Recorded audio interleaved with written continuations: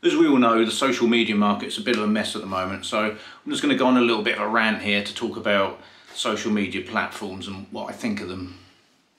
So, for me, the first real big social media platform was Twitter.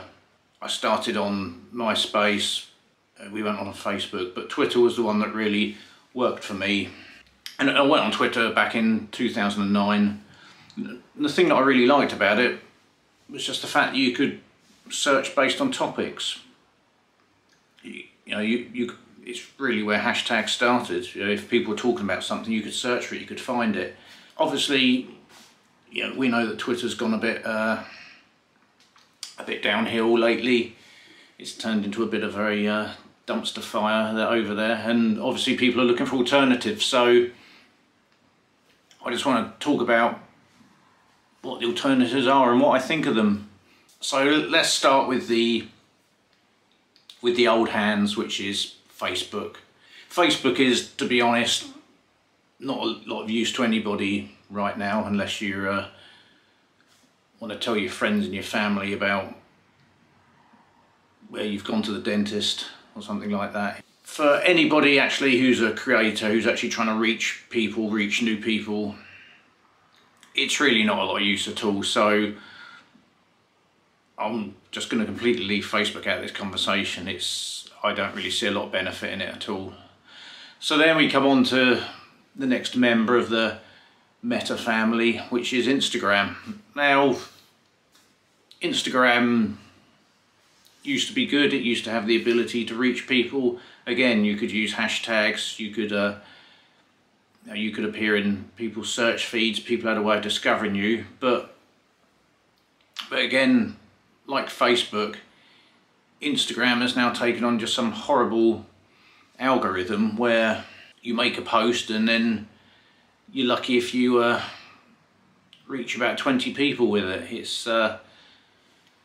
Instagram's gone down that route of where it works for people who already have huge followings now, but if you're just trying to reach out to new people, it's just really difficult. It's just really difficult to actually break through the noise. It's just really difficult to get any kind of point across to people. You can be posting on Instagram every day and barely reach anybody new. A lot of time, even people who are following you, they find your posts being filtered out. So again, Instagram's not a lot of use for anybody. So now let's get on to Twitter. As I've said, Twitter used to be my favourite. When I discovered Twitter in 2009, I thought it was fabulous. I had TweetDeck set up on my laptop, and I basically had TweetDeck open for every waking minute that I was online, just watching the columns, watching the tweets flow in, and watching mentions and watching stuff going on. And Twitter was great for that.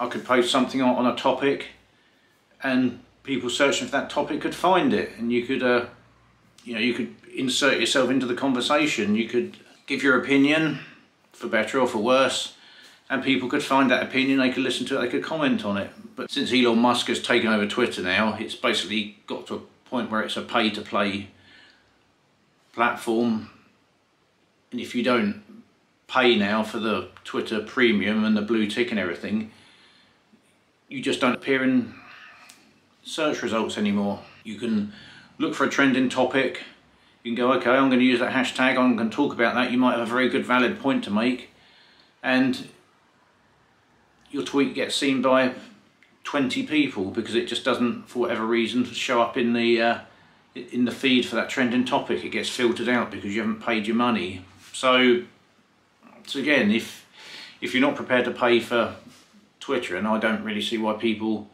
should be paying for it.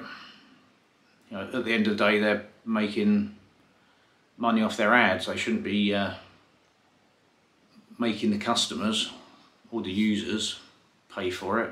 That's not the way it works. They've got a captive audience there that they're selling ads to. That should be how they make their money, not by getting people to pay just to get their voice heard. It's not a democracy, is it? So Twitter is pretty much just gone downhill now. So of course everybody's looking for the Twitter alternative.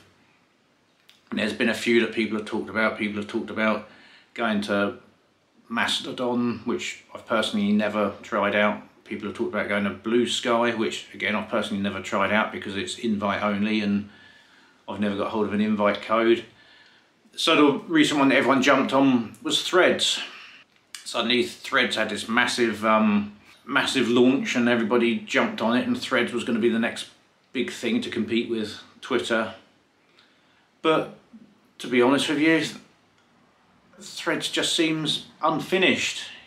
I mean, Threads actually to me seems like something that I would have programmed myself back in 2010 when I was inspired by Twitter, and I would have gone online and got a few bits of public domain source code and come up with my own version of Twitter. That's what Threads seems like. It just seems unfinished, primarily because there's no search function on there. There's no way to actually search for tweets or search for topics, and I can't see what the point is of having a social site where people are supposed to discuss news and discuss sports if you wish, or discuss any kind of ongoing topic, music, video games, anything, if you can't actually search for that topic.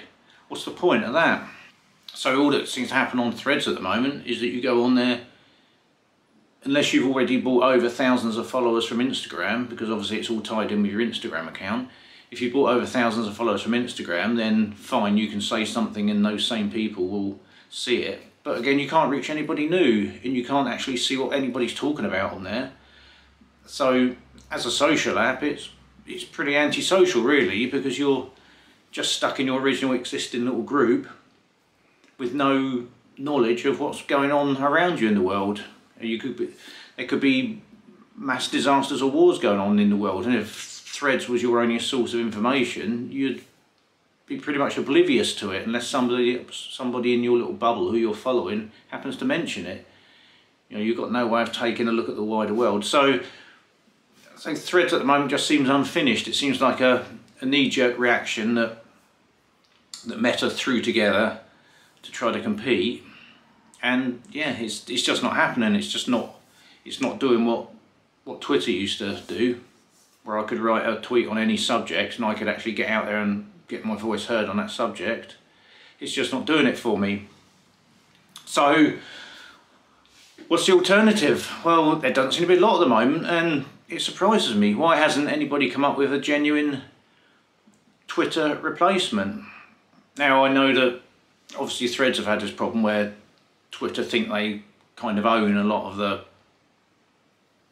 intellectual rights to having a feed and all this sort of crap. What, you know, they seem to be threatening Threads, and they seem to be putting a lot of pressure on anybody who tries to come up with a Twitter clone. So that's obviously holding things up a bit, but surely somebody has to be able to come up with something. So, you know, this is the situation we're in at the moment. With social media, I'm just completely frustrated with it at the moment. I don't really know where I'm posting. I'm sort of going on at the moment. I'm posting on Twitter and nobody sees it. I'm posting on Instagram, nobody sees it. And I'm posting on Threads and definitely nobody sees it. So, you know, you've got all the experts telling you, keep posting on social media, get your voice out, get your message out, you know, grab the attention, all this sort of stuff, but none of them are really giving any attention at the moment. Not like Twitter used to. So yeah, I don't know where social media is at the moment. I think we need to give it another 6 months and see what comes out of it. But anyway, just my little rant on social media, and the world rolls on regardless, but there we go. I've given my 2 cents, at least here on YouTube I can still get some sort of opinion out. Again, whether anyone sees it or not is all down to the algorithms, but you know, it's all about getting your voice heard, isn't it? Anyways, thank you for watching. As always, I appreciate the likes and I appreciate the subscribes. If you've got any thoughts on social media, mention it in the comments below. And until next time, take it easy. I'll see you.